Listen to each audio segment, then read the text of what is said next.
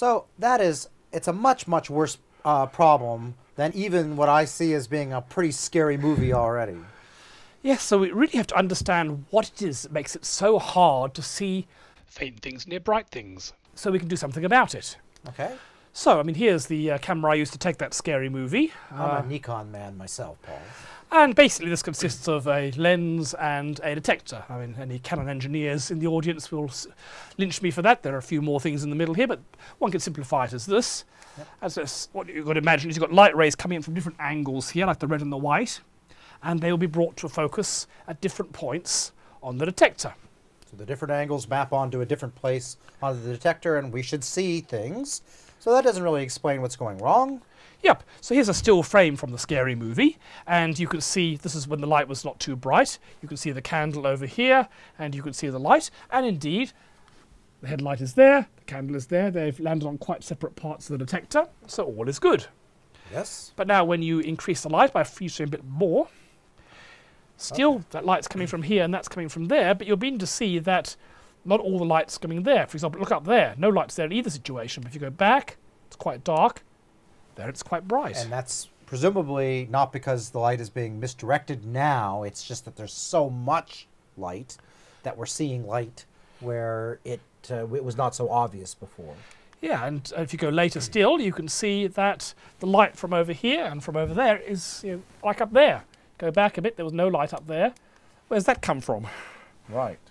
And even more later on still. Now it's impossible to see anything else. So, Paul, people always like, when I'm out showing them the sky, to talk about the magnification of our telescopes. And so you might be tempted to think you can solve this problem just by raising the magnification from your Canon to, a big telescope.